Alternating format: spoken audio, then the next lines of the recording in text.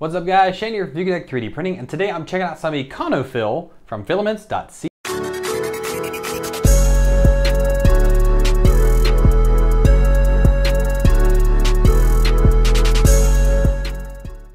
Welcome back guys. So as I said, we're checking out EconoFIL from Filaments.ca. Now what is EconoFIL? EconoFIL is Filament.ca's go-to house brand PLA, which a lot of the really big companies have that. Filaments.ca is the largest distributor of 3D printing filament in Canada, so they have a lot of space, and they've decided to go this route because they didn't want to sell on Amazon. Amazon has high stock fees and seller fees and things like that that they just didn't want to do. So they're able to bring the cost savings to you, apparently. That's what their website says. This comes in about $16 US a kilogram. That is actually really good price for filament. Again, I didn't know what EconoFIL was. I had to go and check it out. It comes in lots of different colors. This one happens to be silver. And the cost savings start right at the box. This is it. A plain cardboard box with a simple sticker on it. It says it's EconoFIL by Filaments.ca. It's PLA, 190 to 230 on the nozzle. It's a kilogram, it's silver, the bed is 60 to 80C, and they give you a batch number for this particular box. Let's dig in and see what it looks like. All right, and here it is. And the spool is not quite the same, but it's a little bit similar to a few others that I have seen. But again, this is apparently their house brand. I did not read, I'll have to check this. I didn't read if they're actually extruding this themselves or if they're just reselling it as their own. I do not know.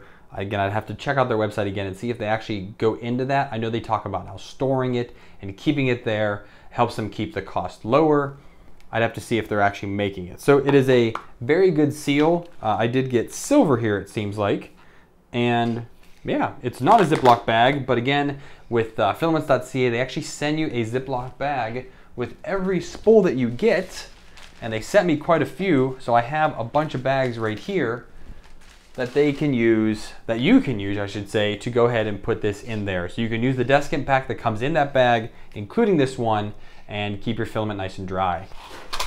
There's the Descant pack coming out.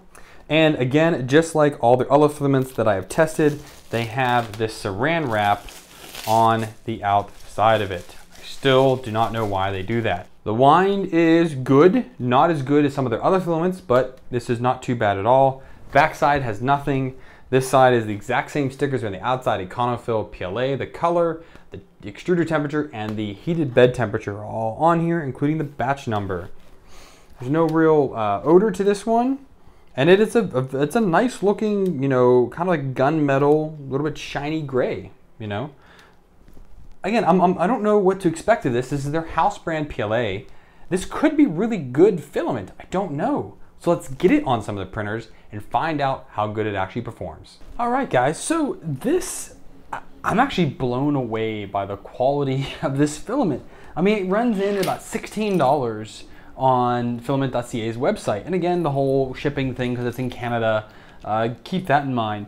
But for their like cheap PLA, you know, their economy stuff, EconoFIL, I'm thoroughly impressed. Now, most of this was printed on the G-Tech A10 with actually using a new profile that I just gotten from my buddy John on Facebook, and it's using the Slicer Prusa edition, but he has a G-Tech A10 profile created in there, and I'm using his new Marlin software. I think it's 119, whatever it is, the one that he sent me is what I'm using, and it paired very well.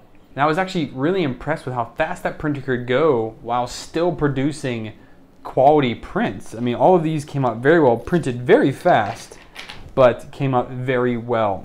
I only had one issue with all of that, and that was when I tried to do one of Flowlistic's chainmail, or this fabric, I guess. This was just a little sample swatch. It's maybe like 2 or 3 by 3 inches, really small like that.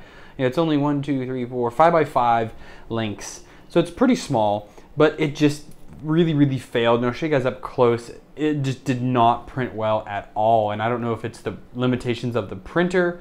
Maybe I just didn't dial it in enough. Maybe I should have did a little bit slower. The bridging is really what failed on this, and I really don't like the fan on that as it is. I did talk to somebody on Thingiverse, and they did redesign their mount. They had made it for an E3D hot end, but now they recreated it for the stock mount.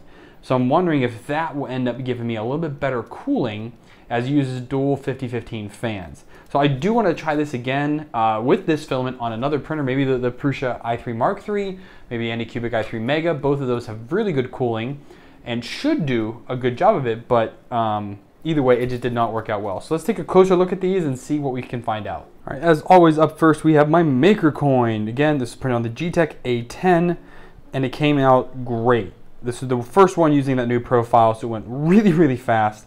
Quite impressed with that.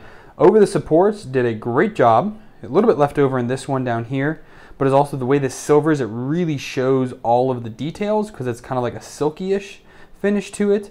So you really can see a lot of details. There were no under extrusions anywhere that I could tell. Again, over supports did well. First layers, if you can see, I mean, that is a beautiful first layer there on all accounts of it.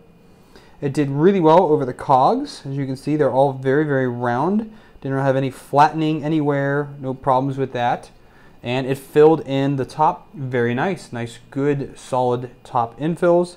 So no issues there. All right, next here I have the, this is from the Trash Walker. And I accidentally actually printed this one by mistake. I didn't realize it until I was halfway through the print, but I was like, oh, you know what, there's a vase mode print. So yes, it's vase mode, one solid perimeter.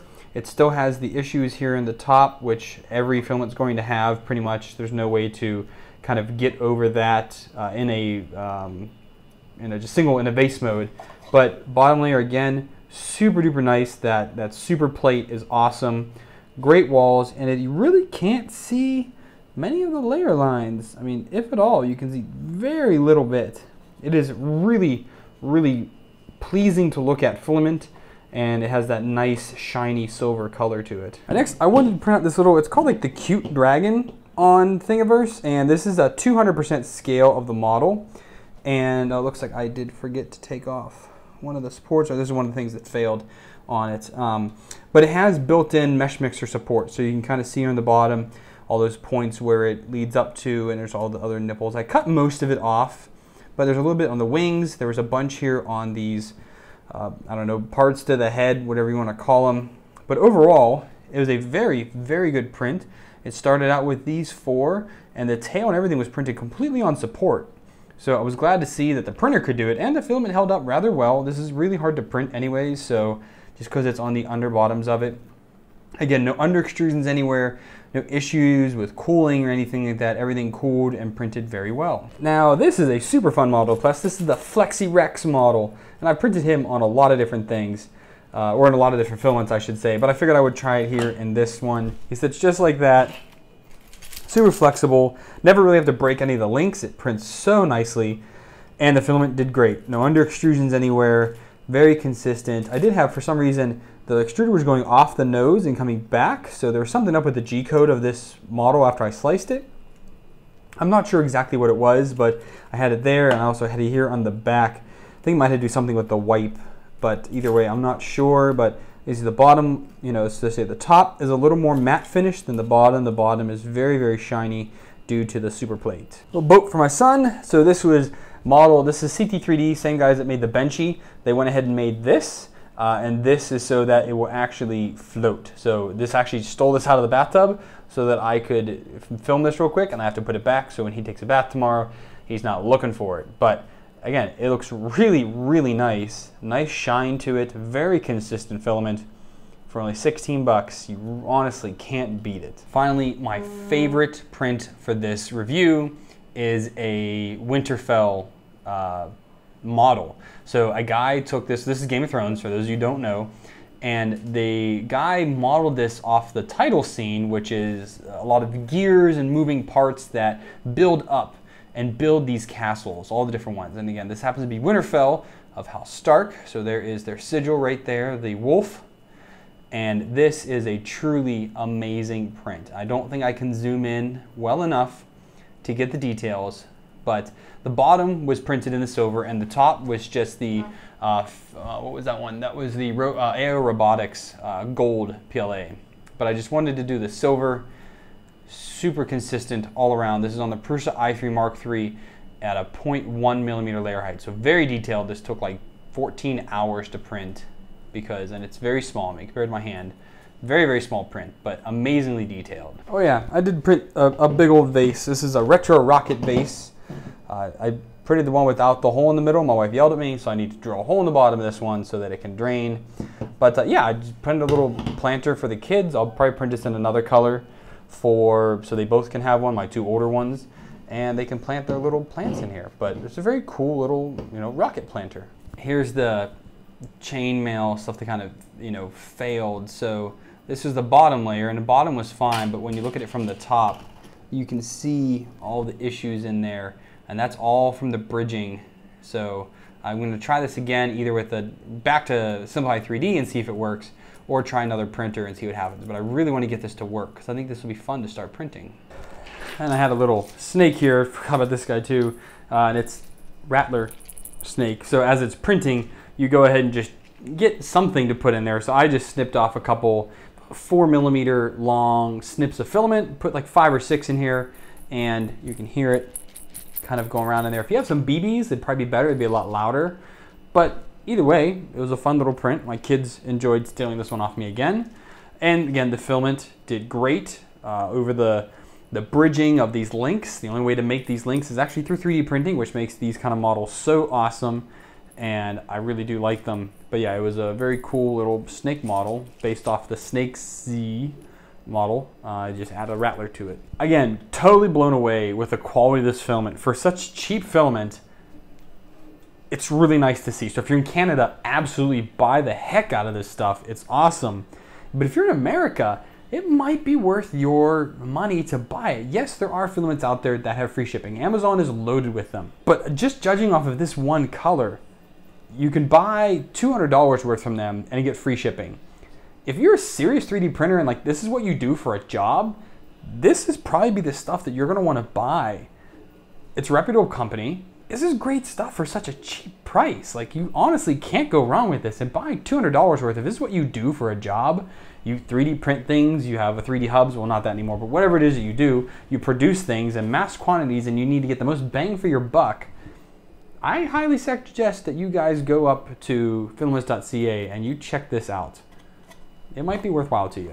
That's it, guys. So I hope you guys enjoyed the video. Hope you enjoyed these extra little models. Again, this Winterfell model was truly amazing. And if you guys follow me on all the social media things, you'll see a few more very up-close, detailed pictures of this because I was just so excited when it finally finished. Shared to my friends on WhatsApp, my family on WhatsApp. Like I was sharing with everybody. It was just a very cool print. So make sure you guys follow me on social media so that you can be in tune with some of the behind the scenes of what's going on. So yeah, if you guys liked the video, please give it a thumbs up. If you didn't, thumbs down. Talk in the comments down below. Either way, I want to hear from you guys how you enjoy my videos and how you enjoyed this filament. Maybe you liked it, maybe you didn't. Let me know. If you guys want to stay in tune with what's going on, make sure you hit that subscribe button and then hit that bell icon. That way you get an email or push notification, depending on what you're using. You'll get a notification of new content coming out, whether it's a live stream or a video, so please go ahead and do that, and you're one of the first ones to know what's going on. If you guys want to donate to me financially, the best thing to do right below me is join the Patreon club. So donate me $1 there. That gives you access to the Patreon feed, Patreon only feed, and my after show, which is only available to patrons. It's getting a lot of traction. A lot of new people are coming over to that. I appreciate it, and all you need is $1 to get in. And you can see that. If you donate more, greatly appreciate that as well. If you want to do any one-time donations, down below there's some links for that. And there's a bunch of affiliate links down there. Update your bookmarks, do your daily shopping with those, and use some of those coupon codes, save yourself some money. And a little slice of what you buy comes here to help me out the channel. Thank you guys for watching. Until next time, happy printing.